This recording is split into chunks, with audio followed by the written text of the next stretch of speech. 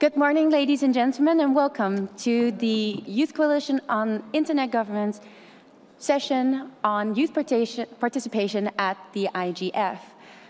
Thank you all so much for joining us here today, and I am very pleased that you are able to come and join this session. I would like to start off telling you a little bit more about what the Youth Coalition on Internet Governance does. We are a dynamic coalition of the Internet Governance Forum. And we represent youth. We advocate for the youth voices at the IGF, but not only here, also internationally at other forums and stakeholder environments in which youth should be part of the negotiations, discussions, and policy-making proposal participation areas. So first of all, let me introduce myself. My name is Nadia Chechia, and I represent the Western European and Others group for the Youth Coalition on Internet Governance. I am normally joined by steering members from the other regional groups who are unfortunately not able to make it today, but they send their best regards, and we hope that we have a fruitful discussion from all the different regions today so that we can ensure that that we manage to have a full and rich discussion that crosses borders and crosses sectors. One thing I wanted to share with you is what we have done at the Youth Coalition Internet Governance in the last few years. So what are our activities? It falls under kind of 3 areas that is related to what you put into this session today. Your comments, your thoughts, your ideas, your vision for the future, we bring that together and create a strategy, a plan and proposal of what we're going to do not only at the IGF, but also at other forums internationally.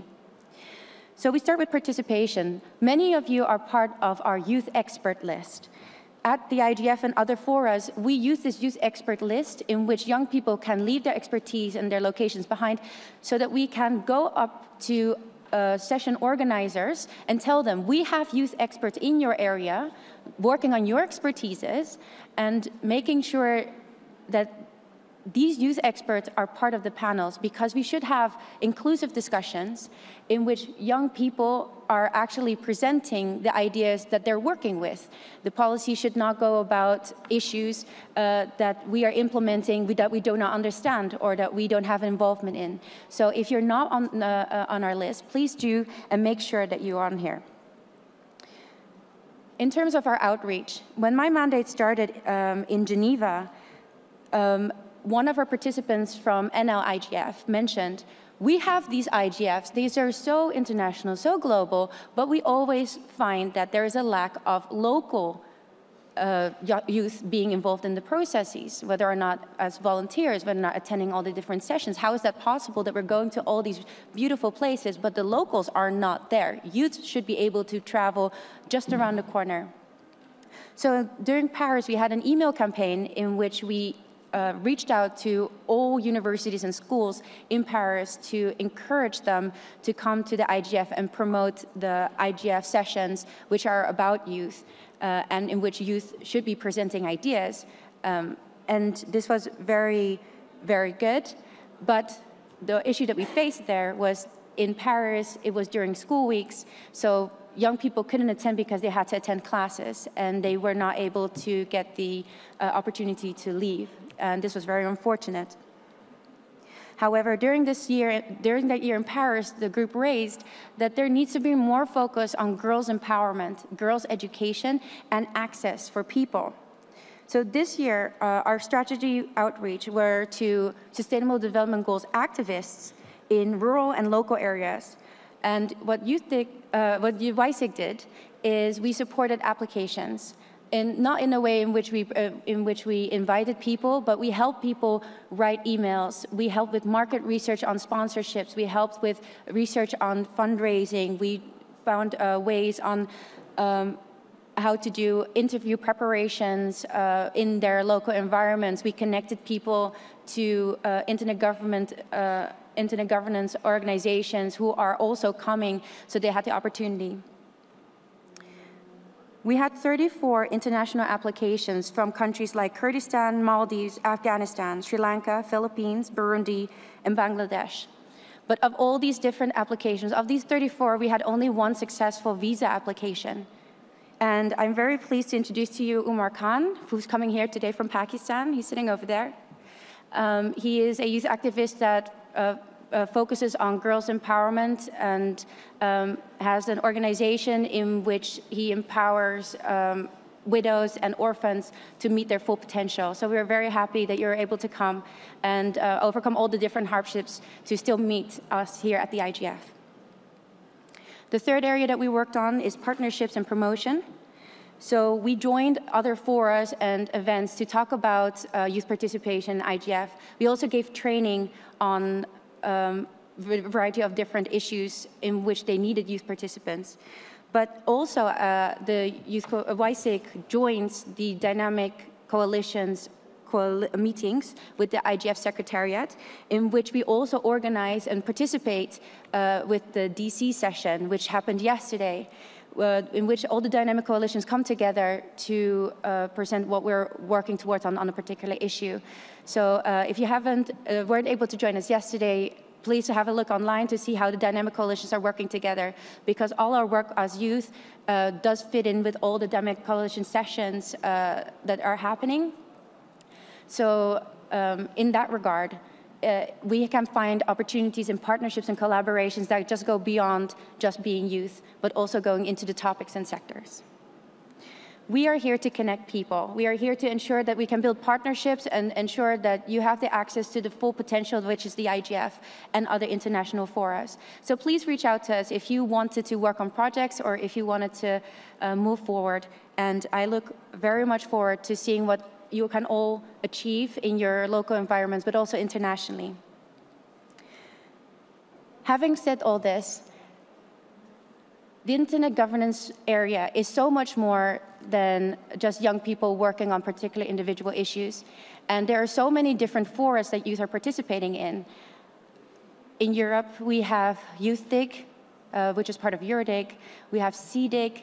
We have youth IGFs. We have summer schools.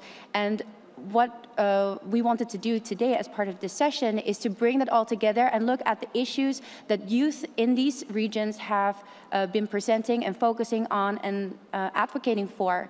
And therefore, I would like to introduce to you our following speakers. We have two remote speakers today joining us from abroad. We have Ufa Modi from Digital Grassroots. She's calling us from Africa.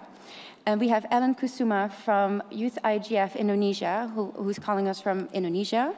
And right next to me, we have Marco Paloski, who is ambassador for CDIG. Next to Marco is Jan Donau.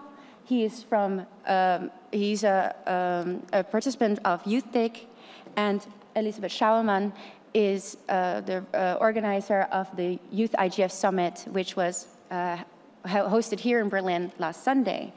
I look very much to hear about your interventions about what were the priority key topics and issues that you've presented in your areas. And I would like to look at our remote moderator to ask whether or not we can have Ufa on the line to present her ideas, starting with Africa.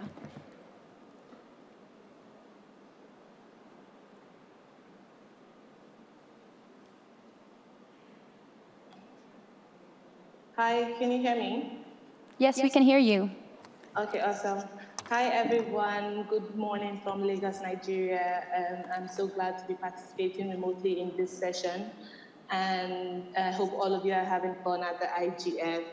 I'm Ufa Modi. I am Nigerian. I'm the co-founder and vice president of Digital Grassroots. And today I'll be highlighting some of the issues that youth from the African region face in their participation in internet in the IGF from my perspective as an African youth. You see, in the African region, we've already pretty much agreed that internet technology is extremely crucial to our developments in future. However, there's not much being done to ensure that the next generation of Africans are properly equipped with the knowledge required to build the healthy internet that we want. I'm talking about the African youth. African youth need to fully understand the core principles of the internet. It is going to be really hard for us to have any real development in the sector or in our participation if we are not aware of the issues. We need to understand all the issues of what are the key challenges to the IGF issues, openness, decentralization, digital inclusion, privacy, security. We need to fully understand what these issues are and how they affect us.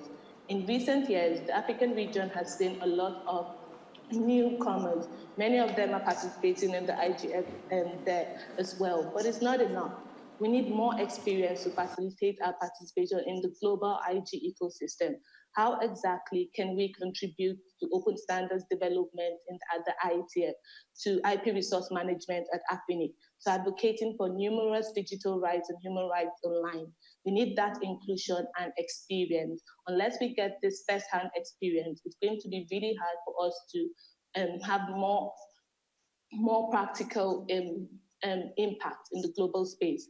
And then for avenues to improve our involvement and our return rates to the IGF, that has to do a lot with understanding, like I said earlier. Unless we fully understand what these internet governance topics are, it's going to be very hard for us to make relevant contributions, because it's not enough to just say these buzzwords, new and emerging technologies, privacy, security, surveillance. They all sound really well, but what exactly are they? Do we really understand them, and how they affect our communities locally? And then talking about local participation, we should not only look at participating in the IGF on the global level. There's a lot of work that needs to be done in our local communities. I'm talking about national and regional participation. This year we had in the African region, we had the African Youth IGF and the West African Youth IGF and the Nigerian Youth IGF. That has been really, really good for promoting the inclusion of Africans in internet governance. And then for our participation in the global IGF, that has to do with it's mostly facilitated by support to attend the global IGF. That is a very big problem for us here in Africa. And personally, there's been a lot of travel support from international organizations to facilitate this participation over the years, but it's not enough, because we need to have more local support. Youth, I'm talking to the African youth now. We need to show our local internet stakeholders our role in internet governance and what we can actually contribute to the global IGF. That way we can easily get funding and support to travel and participate in the IGF. And sometimes it's not only about getting this support. Another challenge that we face is visas. At the moment right now, I'm not at the IGF because I was not able to get my visa approved in time to travel. That is the reality of many African youth. I'm not quite sure how we can solve this problem, but I know for sure that if we communicate that this is a reality and it's a problem for us, and because it's not, when you hear attending an IGF meeting or an internet governance related public meeting, the first thing that comes to your mind shouldn't be, oh my gosh, will I get a visa to travel? So I'm not quite sure how we will solve this problem, but I'm sure that if we communicate the issues to the appropriate stakeholders, we would be able to come up with some sort of solution or avenues to explore to solve that problem. And then last but not the least, sometimes you can get all the funding, you can get your visas, but then participating in the event will be a challenge, because most of the IGF activities or some IGF activities may not particularly be tailored for youth participation. So IGF organizers and IGF activity organizers as a whole should always ensure that they have a youth agenda in their activity. It would make participation easier for youth if they can see a platform for them to actually contribute to the discussions. So I think that's something that all IG stakeholders can look into to see how we can facilitate that participation. But basically, yeah, I believe that the African youth have a lot to offer. We're smart, we're resourceful, and we just need support from our community and a platform to get our voices heard. So if we can get all this in the way, we can get all the opportunities for our participation. Thank you. Thank you very much for sharing your perspective. I really very much enjoy that you said that we are smart and resourceful, and I hope that we are able in the discussion afterwards to come together to find answers to some of the issues that you raised. I really appreciate how you called it the healthy internet, understanding the healthy internet. raising the issue again of what is IG and how do we present that to stakeholders who are outside the IG sphere, and encouraging those people to then fund participants. I see the issue as well with visas. Hopefully we can briefly address this, but this is generally quite out of our hands. But I really look forward perhaps to also opening further the discussion on how IGF activities are not tailored to youth participation because there is no youth agenda. So thank you very much for your comments. I would like to turn back to our remote moderator and ask her whether or not we can ask if Ellen Kusuma could join us, who is joining us from Indonesia.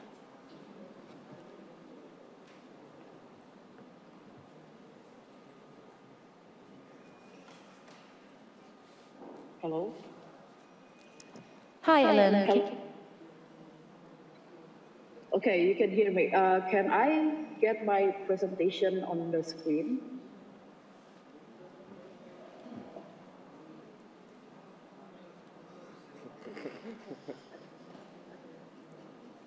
Someone is planning a really exciting adventure somewhere. Are we invited? Wonderful. Okay. We can see your presentation now. First of all, thank you for the opportunity from YCIG, so that we can, Indonesia Youth IGF can join the session. So you have posed 3 questions. I would like to address the third question first. Which challenges do youth face to attend and participate at the IGF? So the Indonesian context,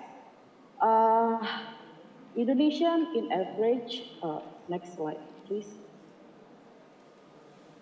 Okay, so this is only a background. So in Indonesia, we have a large active internet user that in average spend around 8.5 hours every day in the internet. And in 2030, we will have like a demographic bonus, which means that youth will be the largest population in Indonesia. However, there is lack of youth representation that comes from inside the youth themselves, and also representation that actively participate and what's involved in the discussion of internet governance in Indonesia. There is also, on the other hand, Indonesian youth are very active in the internet and also an active social media users. That somehow they are aware on the internet policies, but however, the awareness comes from the controversies around the internet policies. For example, we have ITE law in Indonesia, which is regulating electronic transaction and negative content in the internet. But some of the articles in that law are potentially violating or restricting freedom of expression in Indonesia. So they are aware of somewhat aware of internet policies, but because the controversies. So they are not really aware on the internet governance ecosystem itself. So there is also an absence of aspiration platform for youth, so they can like have their aspiration to the multi-stakeholders of the internet governance.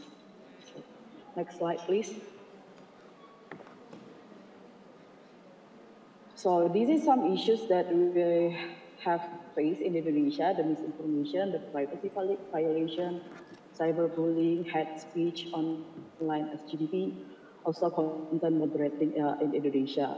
So youth mostly have concern on these several issues, especially right now is online SGDP, on the NCII, or non-consensual distribution of internet images. We have faced so many youth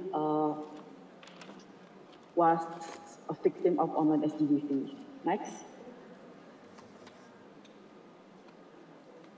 So this is the barriers. We have a very diverse socio-cultural background. If you know Indonesian map, we are archipelagos, we have like 17,000 islands in Indonesia. So yeah, there is also the wide range target age. So it's quite hard to reach all of it because the age gap also discards knowledge on the internet issues. Because internet is almost about anything.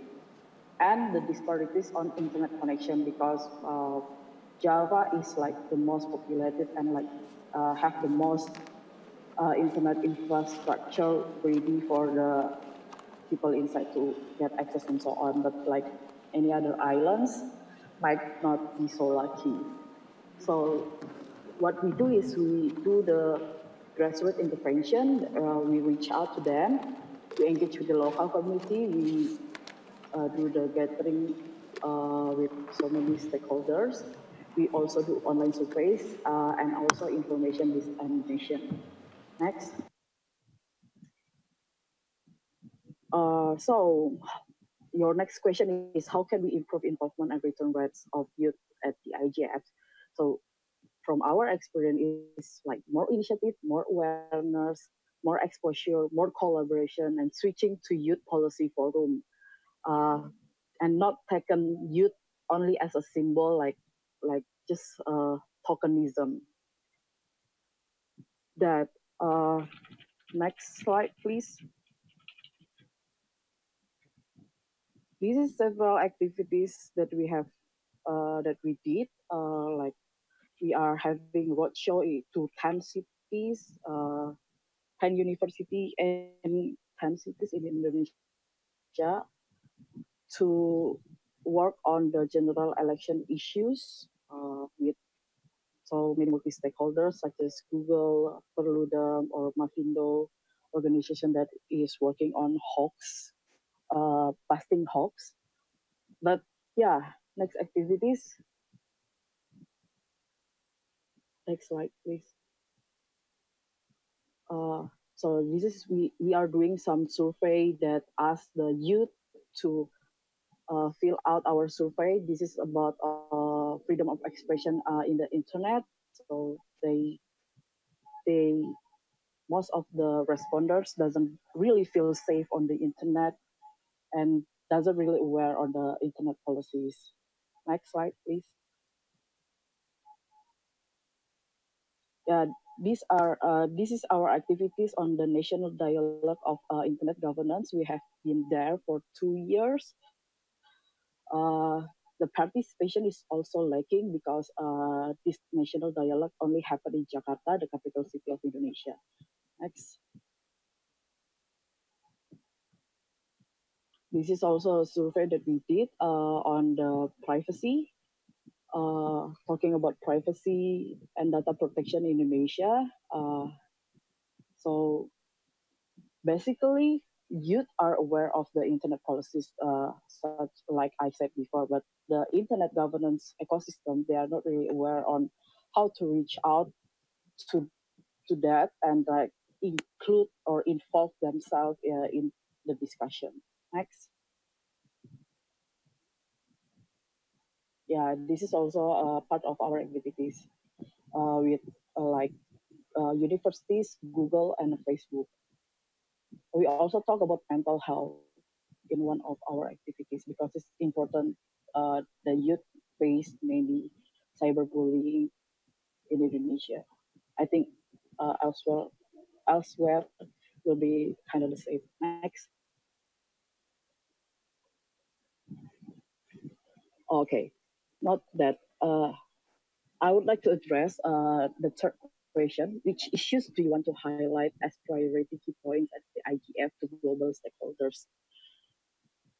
So I'm hoping for a stronger regional solidarity and network for you to speak on because regional problem is different than the global. So that for a first, and then include and get you to involve and not just a tokenism in every discussion. Like for example, I read Brett Solomon have tweeted on the first day of the IGF 2019 on a topic of next generation internet. the panel is 8 white men and 1 woman only, without youth. So how do you speak on next generation internet, but not involving youth at all in the discussion? So yeah, this is, I would like for the global stakeholders to reach out to involve youth, and not for youth to just like ask for involvement. They need to actively involve youth in the discussion. That's the takeaway that I want to share in this session. Thank you. Thank you so much, Ellen, for your intervention. It was really interesting, all the points that you mentioned, and I really liked what you said about youth not as a symbol. Youth not as a symbol of just be put on a stage to make a 5-minute or 10-minute commentary, but then not actually engaging them is not conducive. It's just showing, oh yes, we ticked the box, we met the quota, we've done that, and now we are going to have discussions with everybody else. That's the points that you were making about that is very important, that the manner in which youth are being engaged is more actually engaging and involved. Youth are active internet users, and sometimes policymakers do not even understand the manner in which we as youth use the internet, and we come up with new innovations that they have never perceived. So policymaking is always one step behind. Policymaking does not prepare for what is coming into the future, because they are always reacting to things rather than preparing for these things. And by engaging youth, perhaps they will be able to see in advance issues that are going to be raised in the future. And that also leads to a very important point you make in regards to controversies around internet policies and the lack of awareness of these policies and how that influences people and causes them to get into big problems. We then create an environment in which we are not really sure what's happening for ourselves and have consequences that we never envisioned would happen. So thank you very much for your interventions, and I'm very pleased that you were both able to join us remotely, and we would have loved to have you join us here, but perhaps we can see if the future in Poland will be brighter for us in terms of participation here face-to-face. I would like to go to our next speaker, Marco Pawlowski, who is a CDIC ambassador, please. Thank you. Hey everyone, I'm Marco Pawlowski, coming from North Macedonia, and here I'm as a representative of CDIC community. I will briefly tell what CDIC is doing with the youth school, which is for the youth people to get more involved in the internet governance, and shortly brief some of the problems we in the CEE plus region are having with internet governance. So I would say that one of the problems that we are having is that many of the youth people and also everyone is not very aware about what is internet governance and what does it mean and how can they get more to change a little bit in the things.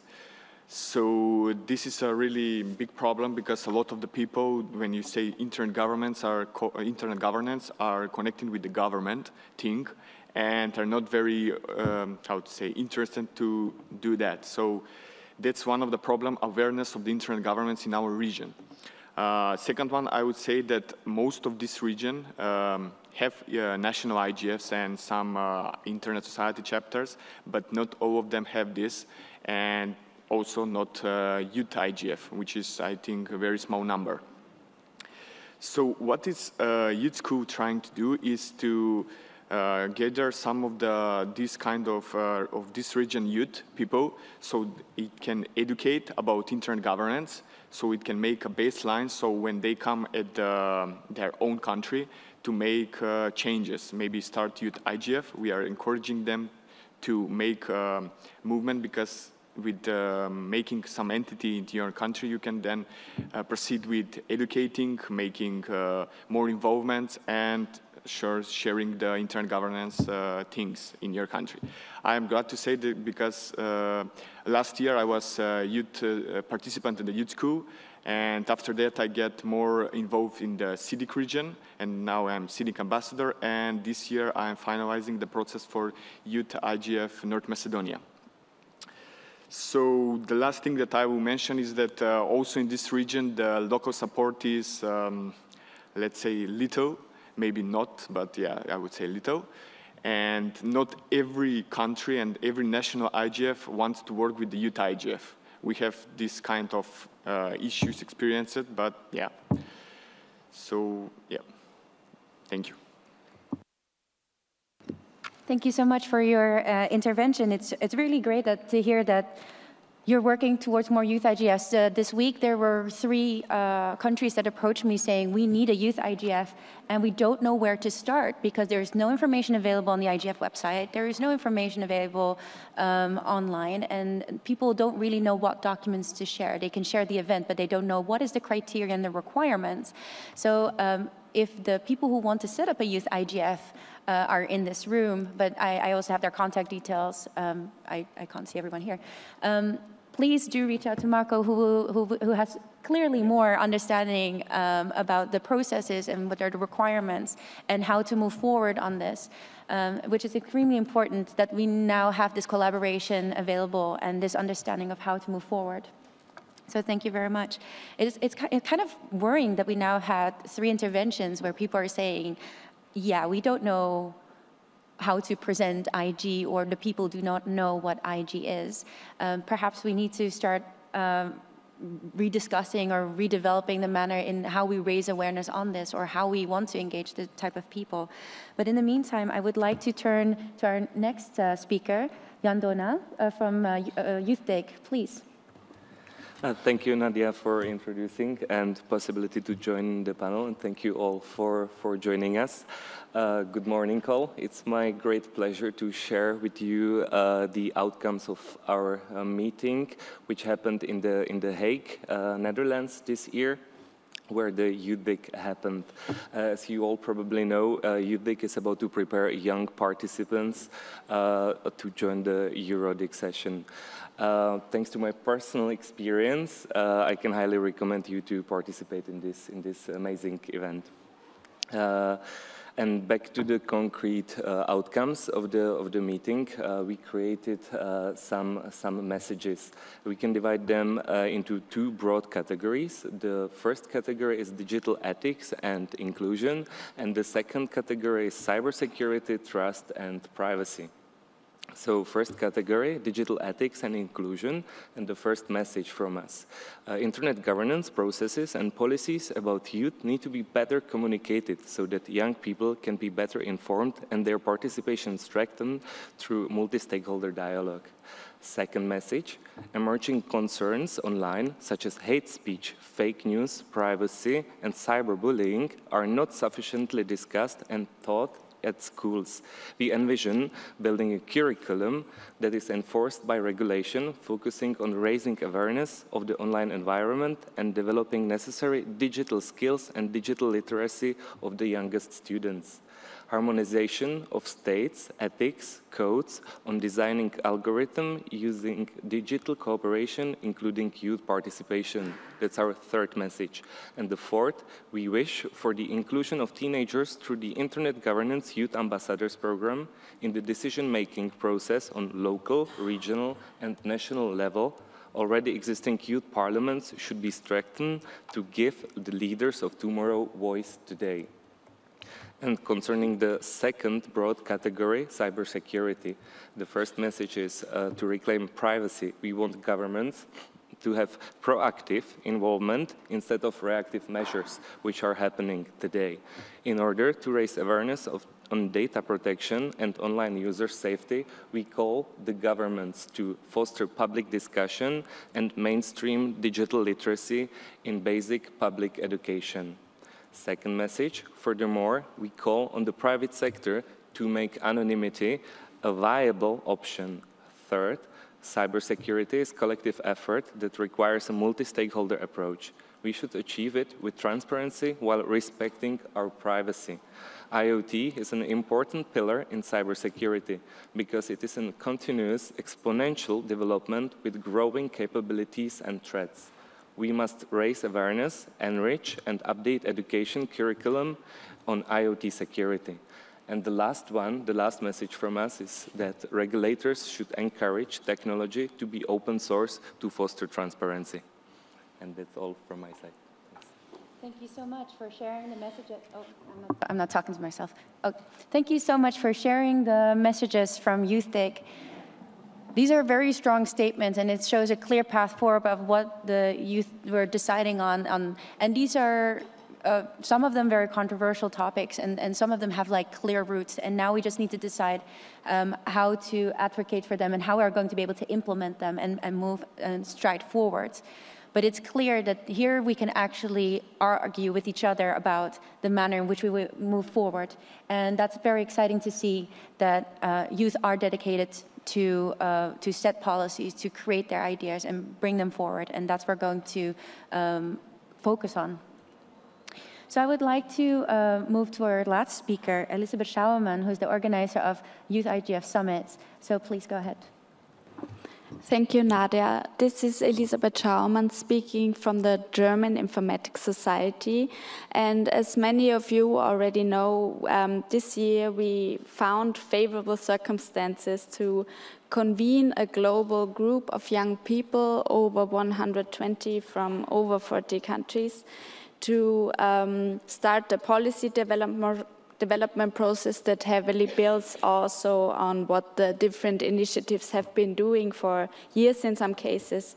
And our goal was to network people, network initiatives, but also produce a tangible outcome to come to the IGF and be able to work on our advocacy, see where we can be present. And I really have to commend all of the participants on site, but also remotely, who participated and contributed and made this a real success. And we really hope that we can try and transfer this to the forthcoming years.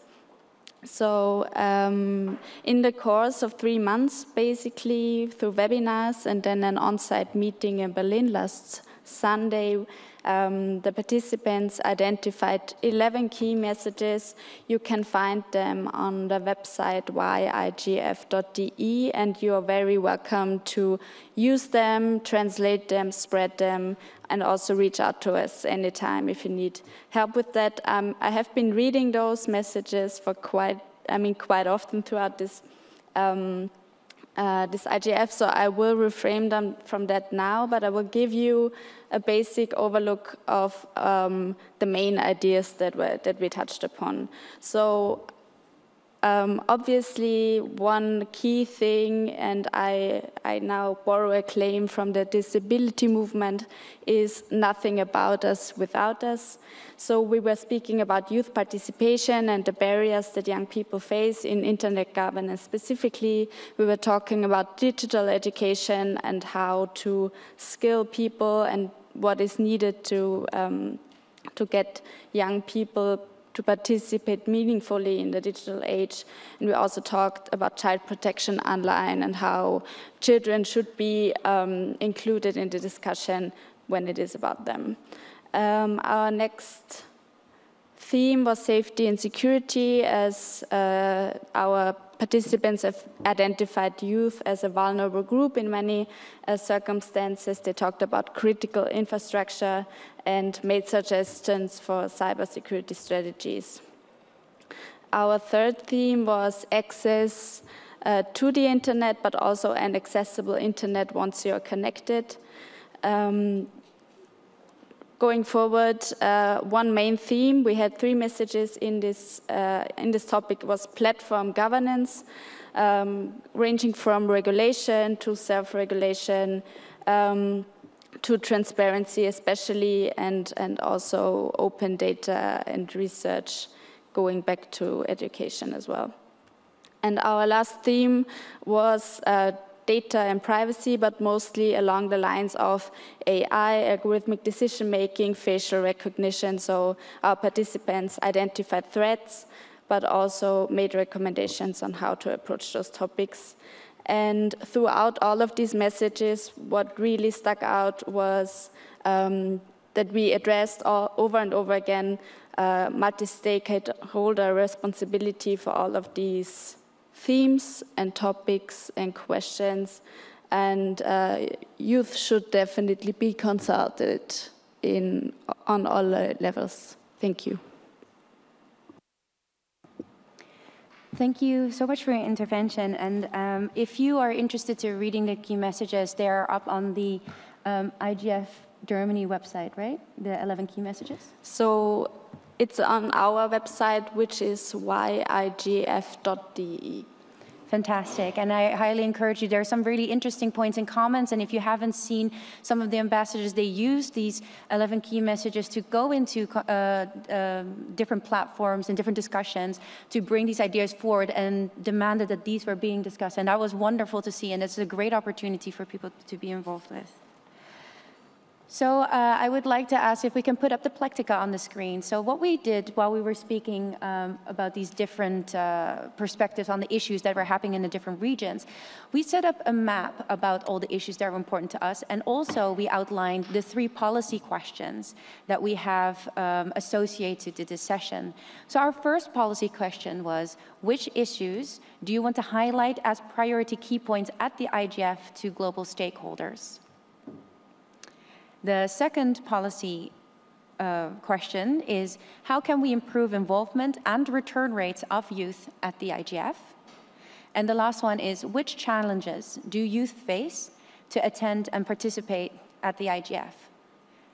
So while we wait for the plectica to be on the screen and you can see the issues they're involved with, I would like to kind of move to point number 2, the policy question number 2. How can we improve involvement and return rates of youth at the IGF? Some things that we have noticed is that the people that do return every year are the people who come from organizations and have the capabilities and funding to be able to return to, often also from Western countries who have less problems with visas. And the people who do not return are people who are one-timers who are just new to the IG processes, are just learning more about it, and they are not returning back. Why does this happen? I actually wanted to tell a story regarding this, and this will give me an opportunity. This will give the speakers a little bit of an opportunity to make their, to clarify their thoughts on this question. Before I give you the floor to speak on it, and then open the floor to all of you. But I wanted to tell you a story, and I'm cautiously looking around the room because I'm talking about someone, is that the first time I went to an IGF, I went to Geneva, I had the worst time ever.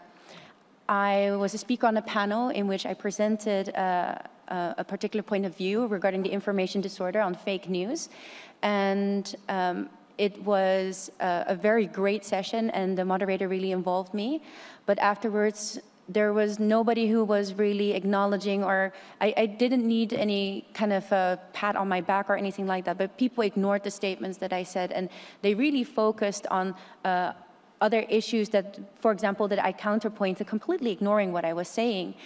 I went to stakeholders and I asked them, can I contact you? Because I think that your work is aligned to mine, and they gave me fake email addresses. I got fake email addresses from stakeholders here, and I felt awful. I emailed them the same day, and I said, you know, my project aligns with yours, or I have a group of people who are working towards a cause that you are doing, so I think that they should be involved in your processes. Or I said, oh, you are working on a particular project. I'd love for you to invite you to my university to talk more about it. And I got fake email addresses. I did not feel welcome being here. But there was one person in this entire event that really kind of changed the process for me. And I have to come back to the comment that Ellen made, that at that moment in time, I felt there was an absence of inspiration platform for youth so they can have aspirations to become stakeholders. There were 2 people who actually made me stay, but one of them is Michael, who's in this room, who introduced me to YCIG, who's sitting over there. And he really encouraged me and pushed me to get involved, to have the courage to walk up to speakers. But I want to talk about someone who's luckily not in the room, and I'm not going to mention him because I don't know if you would like me to. But he made all the difference. This was one person who did not know me. I walked into a session. He saw that I looked lost, came to sit next to me and said, "Hi, my name is." We went into this session, of which I knew nothing about. It was about ICANN, and ICANN is complicated if you're not any familiar to the process at all. So I just sit there, and I'm just looking at this ICANN event. And this person comes up to me and says, that person is from that board and they're talking about this issue. This issue is important because of XYZ. They're talking about IPv6. I have no idea what that means. He explains IPv6 is, they talk about IoT, and I at least since then, I have asked him at least 10 times more, what is IoT? What does it stand for? And every time, without hesitation, he explains every time again. That makes all the difference to a young person to want to return to do better and to push the other stakeholders who do give false details, who do not take you seriously, because there is this one person who inspires you to teach other people. And he inspires me, and Michael inspires me to come back to YCIG every year. They inspire me to take the time to explain to someone, oh, I was in this session, and I look, does that person look confused? I see young people sitting alone. I come and sit next to them. I say, hey, my name is, I'm here from YCIG. Can I explain to you something? This type of mentorship leads other people to come back because they feel included. Many of you are able to return back because you come as ISOC ambassadors and you have a community of a group and you say, hey, let's all go together. Some people are here from Youth Dig. You come together and say, hey, we know each other, and you feel welcome. We need to create this platform and this environment for youth that are also coming as individuals and youth that come from areas in which we are, who are not familiar to the IG process and don't know where their topic fits in. I've met people who studied business but are not consultants. I have met software engineers who really work on coding but don't really fit within the policy sector. But they come back because they found their community. And I hope that YCIG, but also other, you as an individual can be that type of mentor. So having spoken about my personal experience regarding this, I believe that our involvement in return rates is about how we decide to get involved. Whether or not we are a young person or if we're an older person, it's about reaching out to people and giving them the feeling that they're being acknowledged and listened to. So I would like to look at my panel here and ask them whether or not you have any comments or ideas of how we can improve involvement and return rates of youth at the IGF.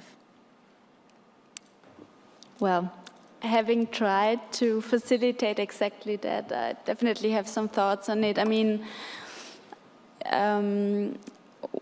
it always helps to be seen or see yourself as part of a group and as of a network. And for this, such sessions and youth programs are great, but we also cannot deny imbalances in power and funding that then also reflect on the visibility of young people or how they are treated by others. We can be nice to each other all we want, but we also have to be quite realistic that without a stringent advocacy strategy and how we move forward and really pushing that topic over and over again, people will always be excluded, and we don't want to exclude them because this process is designed to be open. There are just hurdles. They might not be visible when you first look at them. So. But I would be super happy to hear not only from the two of you, but also from the room, how you managed to do this. I'm coming from a very privileged position, and I'm of course don't see every aspect of how it can be difficult or easy to participate. Thank you very much for your comment. I was wondering if perhaps Ufa, who is joining us online, perhaps she has any ideas, because she mentioned a few issues earlier that was related to the African youth. Ufa, I don't know if she is available.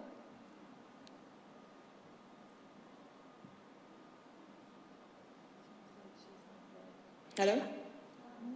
Yes. Hello, we can hear you. For the African youth, like I mentioned earlier, most of our challenges have to do with understanding the issues. The internet governance agenda is not quite popular here, so I feel like unless we can solve the problem of awareness and understanding, a lot that we can do after that. And then participating, and then helping ourselves to understand the issues. At Digital Grassroots, that's the organization that I co-founded along with some other youth from the region and outside the African region. We do a lot of work with ensuring and promoting the internet governance awareness for young people from underserved communities. So basically, and then matching them up with industry experts for mentorship, because it does a lot to have someone that you can talk to that will answer your questions, that will explain what the acronyms are, that will point out what meetings you should remotely participate in, what mailing list discussions you should join in, and basically things like that. That actually really helps a lot. So that kind of mentorship or that kind of connection is extremely helpful sometimes. Thank you very much. I'm just looking back at my panel. Is there anyone who would like to make a comment? I would like here, similar what I mentioned in my introduction for the, well, I don't know what, last year when I was ISOC ambassador, when I came back home, I was very motivated, and that's why I started the process of creating youth IGF at my country. But I can mention that there are a lot of problems that the youth, when come back, I'm talking from my region, from Southeast Europe. Not everybody in the country or the institutions and the companies are, how to say, welcome to support and do something like this. Because first of all, when you said that you are youth, they are not interested, and they think that this is not serious. And second, they are not interested, I don't know, in promoting these kind of things and supporting this, because they do not make money of this, or it's not their primary business, or they don't want it in the end. So what I suppose is everybody can do something after this kind of events, IGF, Eurodic, CDIC, every kind of intergovernments, because you make a lot of contacts there, and these contacts can help you. Because I can say that if I didn't make the contacts with the ISOC ambassadors last year, I wouldn't come with the idea to create a youth IGF in my country, because they helped me a lot with contacts and how to organize, how to do things, and how to go to the institution or some companies that may help you. Of course, you need a local support at some level, but my intuition is to push it and make it happen, because if we do not make it, nobody else will make it for us. Thank you very much. Jan, you wanted to also comment? Thank you, Nadia. I really enjoyed that my other colleagues and panelists mentioned mentorship. This is exactly what I want to talk about and what I missed. I already participated in ICANN meeting, and for the newcomers it can be very overwhelming. A lot of sessions is ongoing at the same time. There are a lot of acronyms, quite similar as here. Would be really amazing to have one mentor who could guide you through the whole program. For example, if you have a legal background, the mentor could guide you which sessions are the best for you. He could introduce you to panelists, or basically you would feel more welcome, and not like Nadia well mentioned at the beginning, that sometimes the newcomers they don't really feel welcome. And second thing which I want to mention is that it's not only about participating one event or second event, it's really important what's happening in between.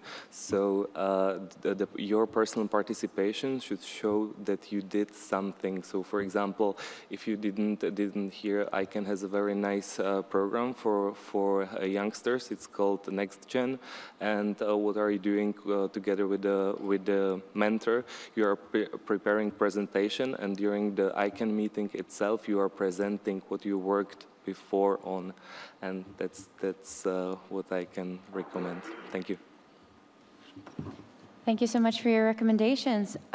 So for all the people that just came into the room, all the issues that we discussed over the last nearly an hour are up on the Plectica, so you have all the ideas and thoughts that have come from our panelists. I just wanted to open this briefly to the floor for, we'll take 3 questions at the moment, and then I would like to move to the next policy question. So in which then you will have a larger floor to talk about the challenges everybody faces. So I'd like to have 3 questions. Who has any questions? There is one over here. There is 2, 3. So in that order, please. If you would like to, I don't think I have a mic here, but please step up to one of the microphones at the table. Thank you so much. Thank you for offering your seat first. Hello, everyone. My name is Ghayur Bauri. I'm from Afghanistan, and I represent Internet Society Afghanistan chapter, and as well as the national IGF in Afghanistan. Likely, I really appreciate those who support me to come here as my first global IGF, and since last 3 years, I've been one of the key organizing committee member of national IGF in Afghanistan. So, like, experiencing the global one is my first time, with lots of experience. I had a question. Since last 3 years that we are organizing national IGF, we cover the youth IGF in one of our parallel sessions, like for 2 to 3 hours. But this time, since we noticed a very prominent and tangible outcome from our IGF events, so and especially that attracted our youth. So this time we have planned to organize a youth IGF very separately. It was supposed to happen on 16 November, but due to this global IGF that most of our team were traveling. So also we had a bit financial issues. We were obligated to postpone. Most probably in the mid-December it's going to happen. My question is to those colleagues who have already organized youth IGF, is about the topics you have spoken.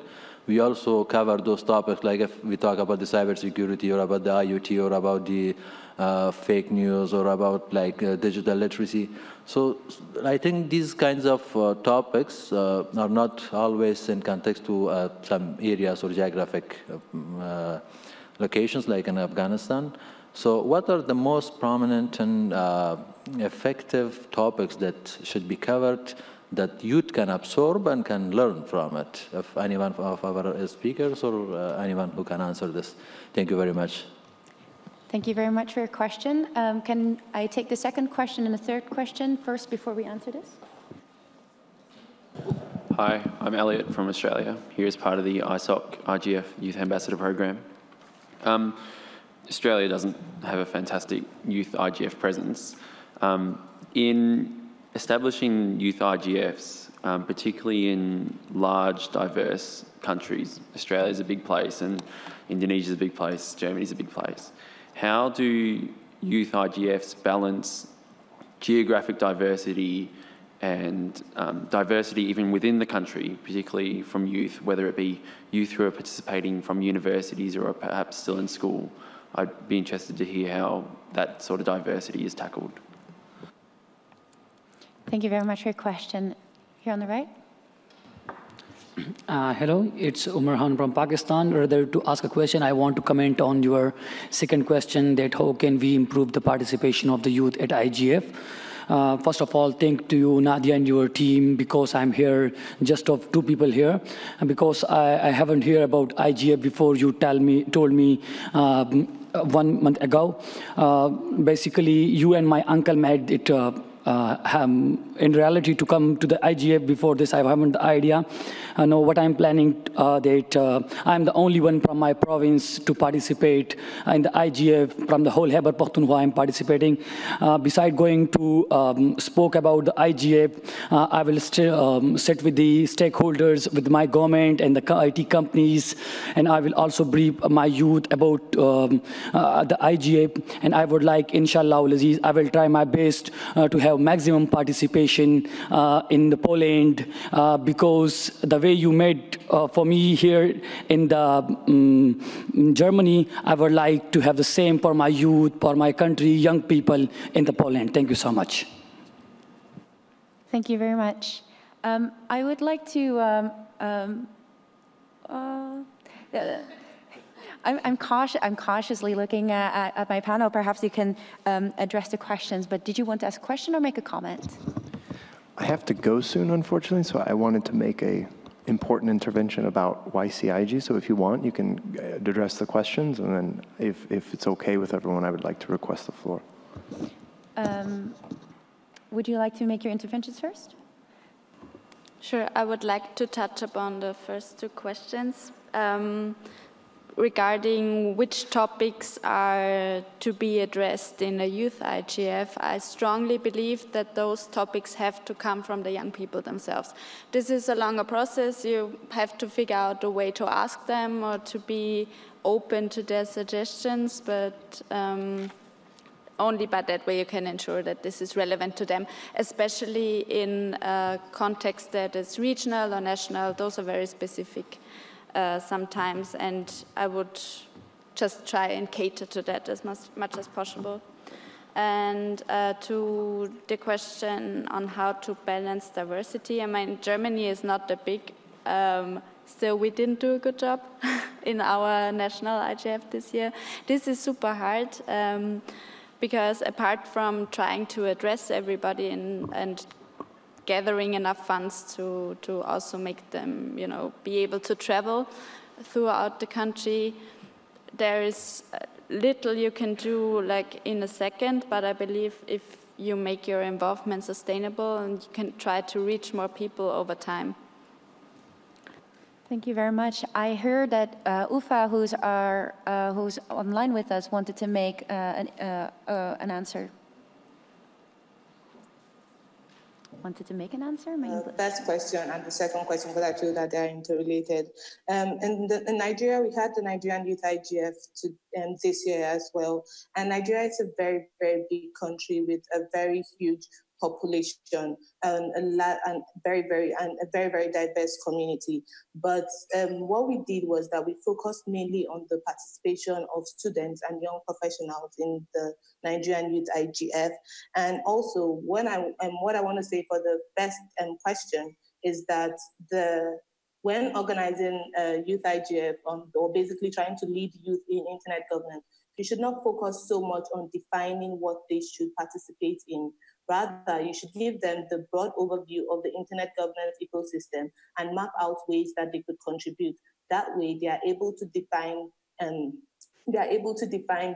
topics that interest them and then follow through on that part. If not, you'll just be forcing on issues to them. However, if they're able to know what interests them, what topics, what organizations they would like to follow their activities, what discussions they would like to jump on and things like that, it will be easier for them to have more intentional contributions.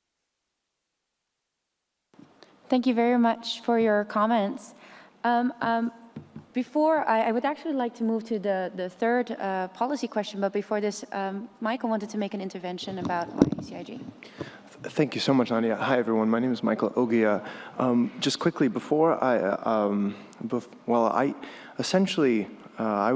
been involved in YCIG since 2015, and between 2016 and 2017, I was on the interim steering committee. And a few things that I just want to bring up quickly. It is involving both the second policy question that you raised, Nadia, as well as something much larger. And basically, first of all, when we're talking about young people, we need to take something out of the lexicon, and that is that young people do not care about internet governance. Young people care.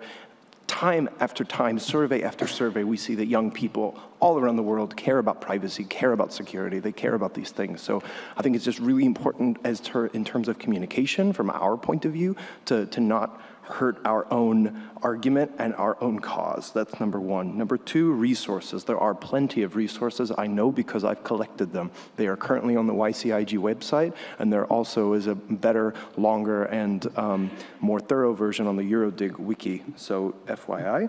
Number three, is number 3 is about the importance of the national and regional and sub-regional initiatives. It is difficult to get young people here. It is, especially since the fact that it's been in Europe for the past 3 years and it's going to be in Europe next year as well. I absolutely understand the intervention that we heard from our colleague in Africa. The fact is, it is difficult for young people to get involved sometimes in the NRIs because they're not necessarily willing to work with young people. The best kind of antidote that I have to that, solutions to that, is to continue to organize ourselves and maintain that solidarity that comes from self-organizing and that comes from especially collecting best practices, because obviously not every situation is similar. But having said that, I'm genuinely concerned about the future of the YCIG. I cannot thank Nadia enough for and this is not meant to be just self-congratulatory. She really took over for the YCIG in this, after me, and we could have essentially had a leadership vacuum if it wasn't for her, and her term is ending soon. I'm really concerned about, how the YCIG will continue going forward and how it will continue to support existing youth initiatives. I call on anybody in this room. Clearly, you care about these issues to step up if it's part of, or if this is something that interests you, if you have the time, because I really am concerned about what's going to be happening in the years coming forward. Will the YCIG also face a problem where it could die, it could become inactive? That's something that it really takes tireless work. I know because I did it, and Nadia has been absolutely incredible for the past 2 years. And so I really want to thank you for that, Nadia, and encourage everyone here, anyone that's part of the YCIG, to make sure that it does not die, because youth issues and the youth voices absolutely need to be included and absolutely need to be amplified. And if we're not going to do it, nobody else will. Thank you. Thank you very much, Michael, for your comments. You gave an interlude into a notice that I wanted to give.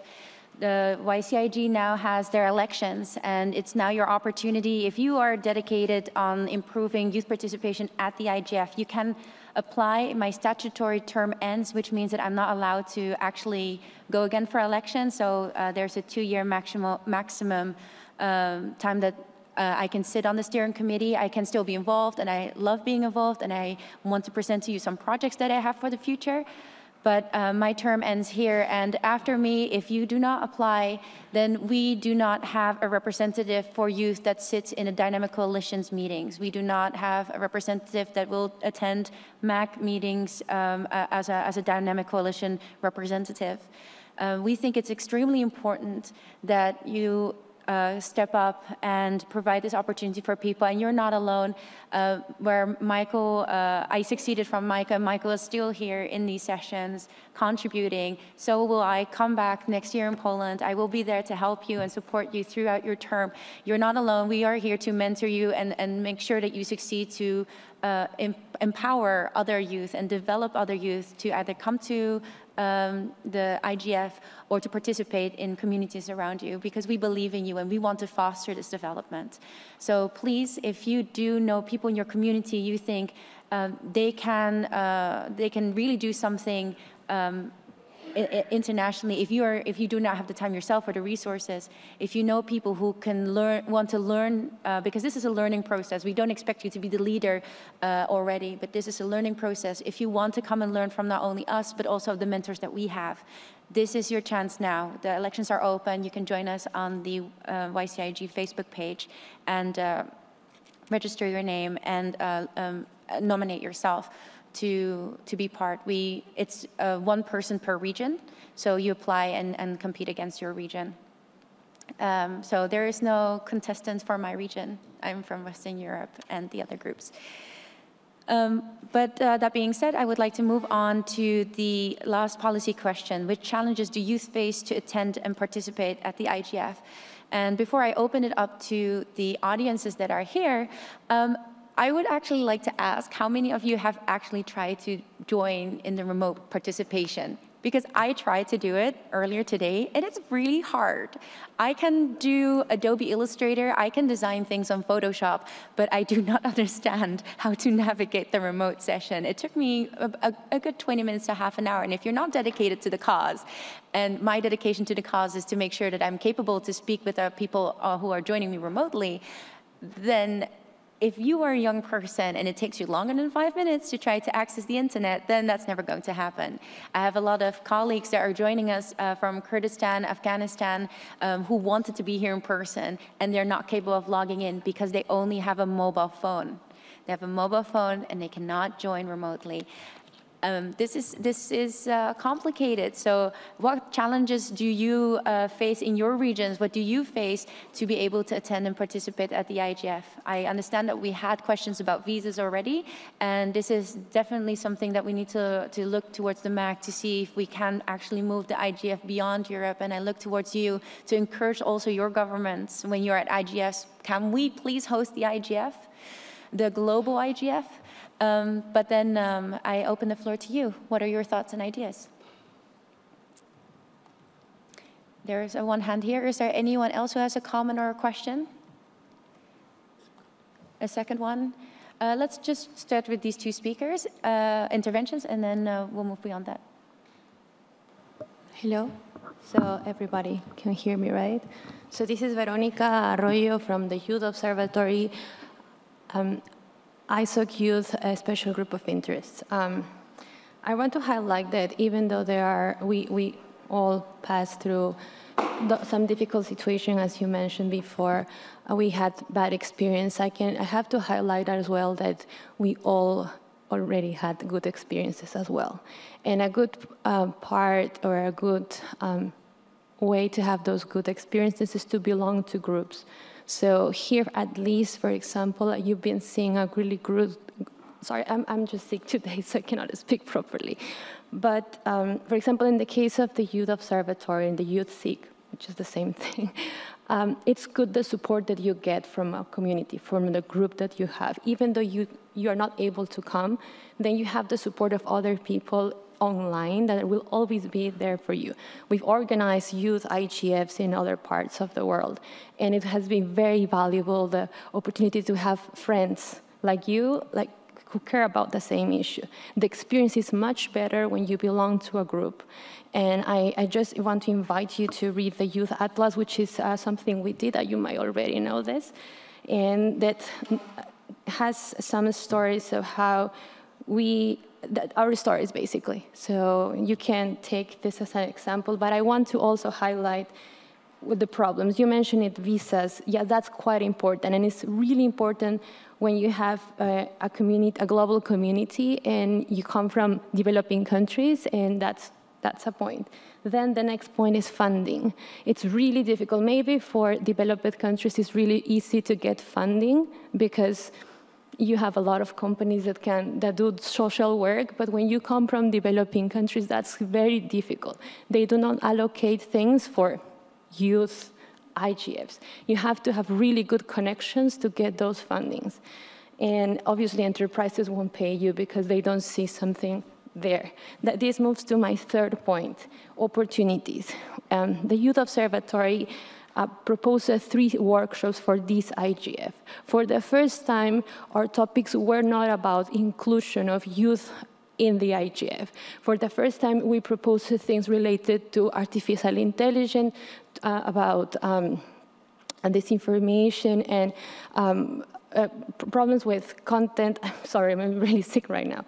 And we proposed like things that really matter, that really we care. As Michael mentioned it before, like internet governance is something there, but we care about specific topics. But none of the 3 workshops were accepted. Some of the, how can I say, the reviews that we received was that there were no enough diversity in our group, but if you read the names of the people who were there listed as speakers, it was clearly easy to see that people were from different countries. You just needed to read the names. So we faced this for the first time because the other the other past IGFs, we asked for more inclusion, we talk about the future of work and things like that, and then where sessions were approved. But this time when we wanted to propose and start talking about serious stuff that really affects us, we didn't have the opportunity. So I think opportunities here for us is really important. Why? Because if I say that I have a session on artificial intelligence or a session on hate speech, things like that, then I can get funding. So that's my point. Thank you. Thank you very much for sharing your experience. It's extremely important to understand for us how can we actually participate in the process, and if our submissions are being rejected, then we need to understand how and why, and in the manner we can improve or changing mindsets. There is another one. I'm confused now. Yeah, please go ahead. Hi everyone, this is Jenna from .Asia organizations. I am the community engagement lead of this company, but I'm also the coordinator of NetMission Academy, which is an online academy for youth in Asia Pacific. And at the same time, also the coordinator of the Asia Pacific Youth IGF.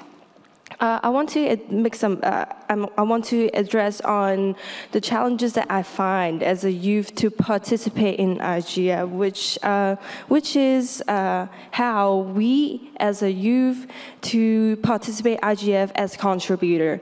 Because I just give a really brief review on how I participate the regional IGF or other academy in Asia Pacific. Let's say, for example, in the Asia Pacific Regional IGF, youth can actually contribute and participate in the process as workshop organizers, because there's quite different initiative. We take action to submit workshop. Instead of sitting in the room commenting or giving an opinion, we actually be the leader of certain workshops to actually contribute in the entire internet governance process in that way. Other than that, I would like to mention the Asia Pacific Internet Governance Academy that we have in Asia Pacific also.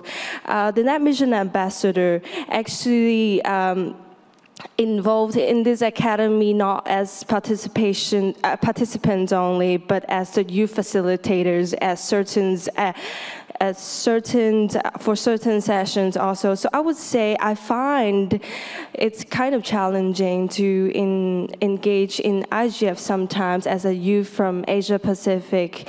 Let's say it, for example, I find it hard just to speak on one of the panel as a youth, as a woman from Asia Pacific. So I think this is one of the challenges that youth are facing in Internet Governance Forum, because there's like, I see the notes online on the platform saying that because of lack of knowledge or lack of opportunity, maybe because there are several reasons or factors behind that make us really challenging to engage in that way.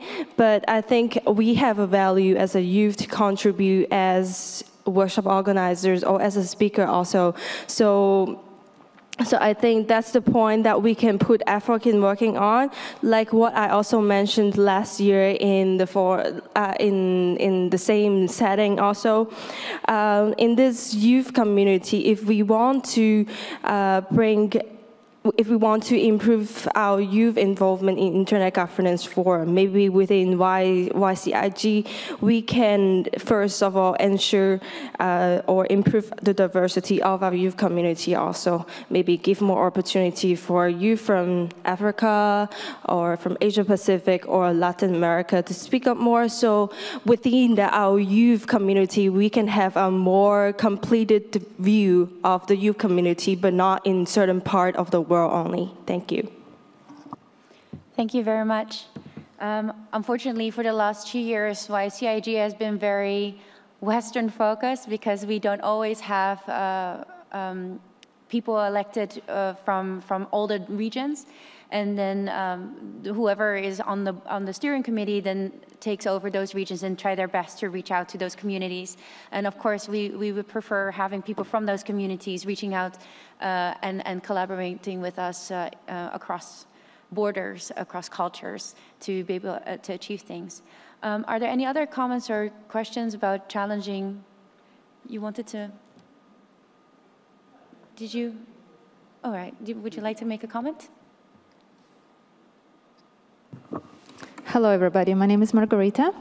I'm representing social impact private company that we work with the global competence and teenagers, but by teenagers a bit younger, 9 to 14. But being in youth organizations myself, when I was in the youth category and also working with a lot of youth up till now, I'm an educator. I want to share a few thoughts on how, first of all, to address Michael's point, the potential issue of having more people participating in this initiative, and as well as it targets other questions as well right away. So the problem with the youth participating in the initiatives is usually motivation, or the lack of it, or not understanding what is the motivation behind this or that initiative. If young people do not see why they have to input extra work, they already have homework, right? We have to remember that. They will not do it. And there are very few adults, definitely very few parents, who would explain to them the value of this or that initiative or project. So having some kind of roadmap to their potential benefits or their career options in the future, if they are a part of Youth IGF, for example, and presenting it comprehensively on the website, or you mentioned Facebook page, I don't know if there is a website, making it easier for young people to access this information in infographics format, something very up to the point, without a lot of text, that will hook their attention. That's number one. And number two, following up on that. So you were asking, this gentleman was asking how to know what young people want to talk about. And I agree that we have to ask them, but we also have to guide them, because they don't know everything and they are not following the news. They don't know the challenges that exist in the digital world. So how to guide them is also our responsibility. And in this case, we can have leaders like yourselves over here to establish meetings with the youth that happen here. I know there are some meetings in the cafeteria, in the canteen, but I was not invited, for example. It's my first time here, and I had no idea about that. And I would like to join, and I would like to listen as well. So having comprehensive information, just like a stand. Here, we have a lunch meeting with the youth. Come join, participate. This kind of easy directions for the youth. And I'm talking about myself. I'm not in the category of youth in terms of age, but even for me, it's difficult to understand where to go, who can I talk with, and who is responsible for youth and who is not. So physical directions in the space, in the venue, are also very important. And it's difficult for me, and imagine for a person who is 20, 22, and the first time in a huge conference like this, it's very overwhelming. And there should be more support on that. So motivation in terms of why they should be here is one, and direction, more guidance is number two. So the second point I wanted to share briefly is people who work with the youth, there are quite a lot of us here, they also have a lot of access. We have a lot of access, and we can share more information. So creating some kind of community for people who work with the youth already, and we can share this information on maybe bi-monthly basis.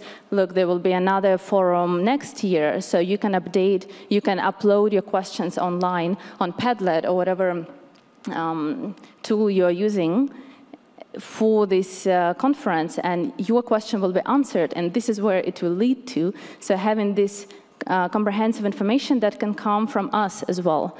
So I'm pretty sure that since we're all here, and those who work with the youth would be interested in that too. Thank you. Thank you very, very much for your contribution. It's very valuable to know that we have support that goes just beyond youth and peer-to-peer learning and peer-to-peer structures. So thank you very much for letting us know that you're here and that we can reach out to you. You raised some really excellent points, and some of them, there's definitely things that we can address here that can be improved for Poland. And creating the community of people working with the youth. So we have our Facebook page, we also have a website. And even if you're not a young person underneath the age of 35, you can still join YCIG as an observer, and you would still be able to send all your details over the mailing list and as part of the Facebook group. So any classes that you're giving, any workshops, any webinars, we try to promote as much as possible as well as news that is happening in your regions. So I kind of see you looking at me that you wanted to make a follow-up, so I'll briefly give you the word before giving the word to Jennifer, and I'm afraid that in 5 minutes we need to close the session, and I encourage you all to stay so that we can take the annual YSIG photo, which is when we remind the IGF that youth are a big stakeholder, and we take a picture together to show them how many there of us are. Sadly, however, many of us had to leave already, so I know there's about 30, 40 people who have apologized for not being here, but then we'll just add them in the comments saying, you know, we wish you were here, but please make your follow-up.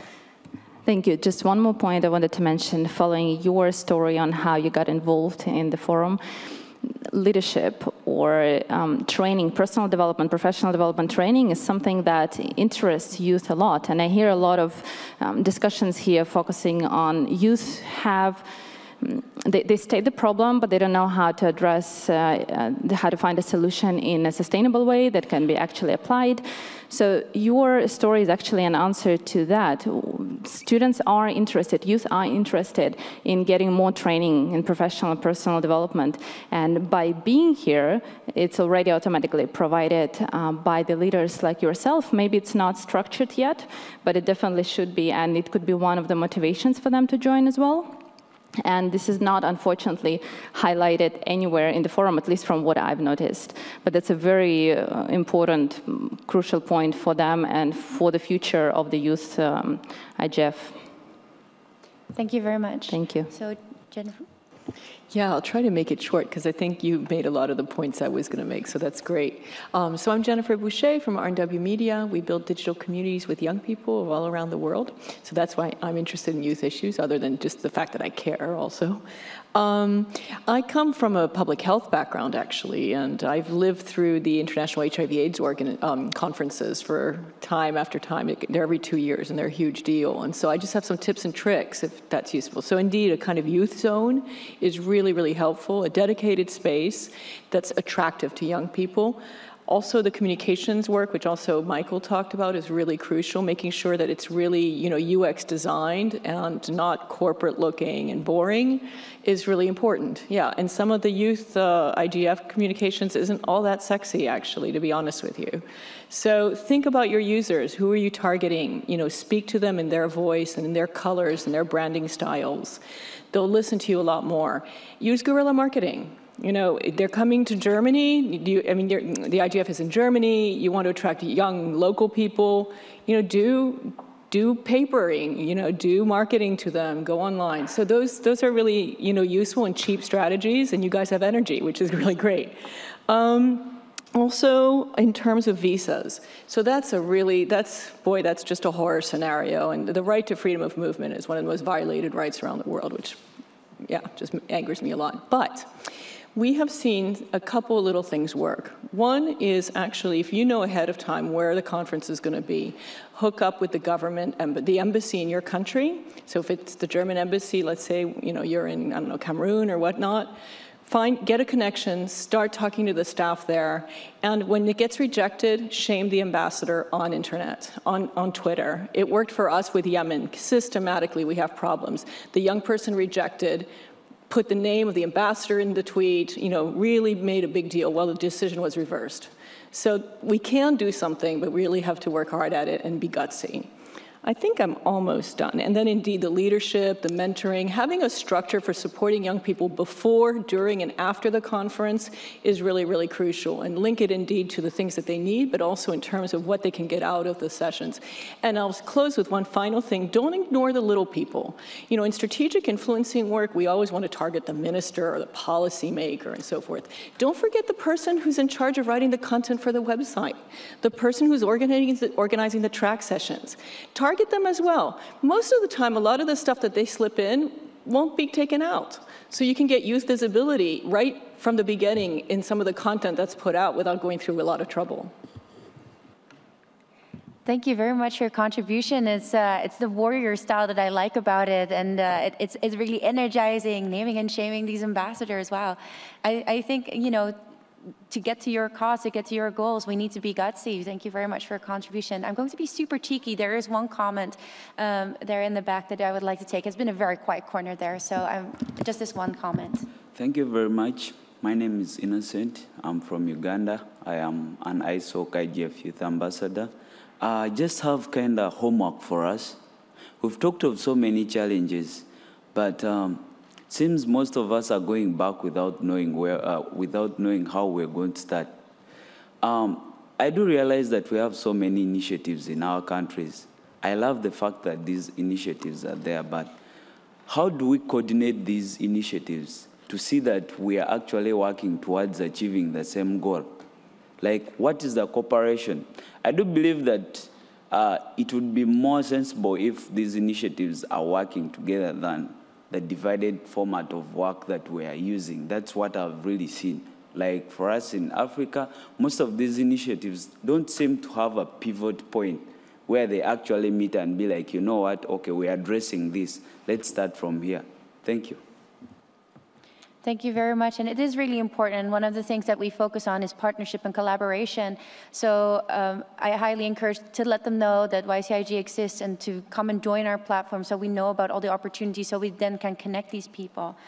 As it is now 1 p.m. and I don't want to stand between you and your lunch, I just wanted to remind you to please stay for the picture. And also, we are collecting your thoughts and ideas. It's in a Plectica. We will leave that open for you to peruse, to send to your friends, to your family, to the people in your communities, to add to those ideas that we just talked about.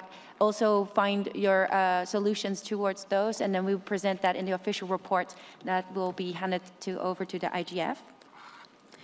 I briefly wanted to talk about, 3 projects for Poland. So, of course, our youth expert list is still open. Please add your name. Please tell your friends to add your name.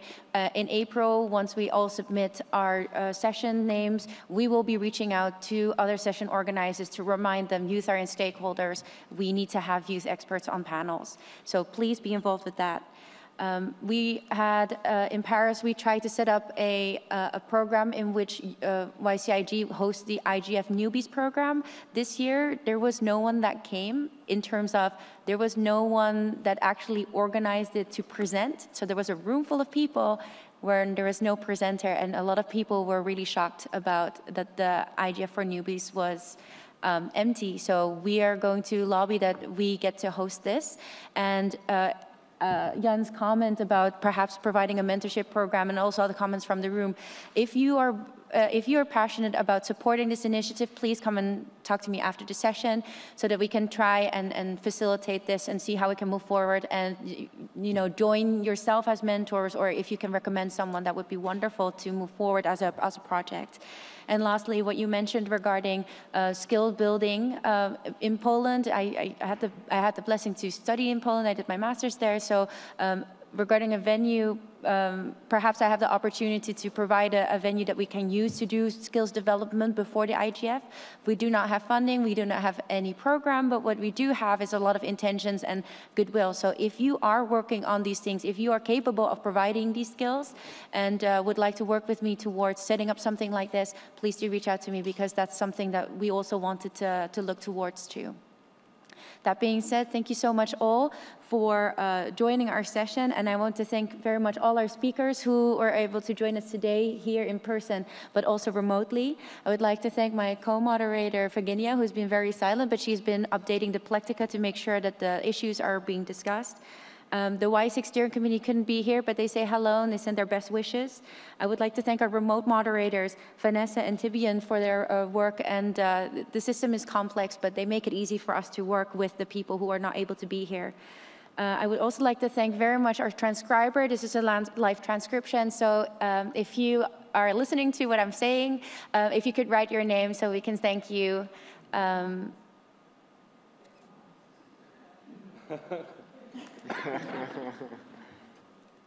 Hi, Andrew Smith. Thank you so much for transcribing. We really appreciate all your hard work. Also, thank you very much to all the translators and the staff that work here, the IGF Secretariat for facilitating the dynamic coalitions, and of course you as your audience. Your topics and discussions are important to us, and it only helps us to make the IGF 2020 more accessible to youth. So with this, I would like to close the session. Thank you all very much, and please come forward to join us for the picture.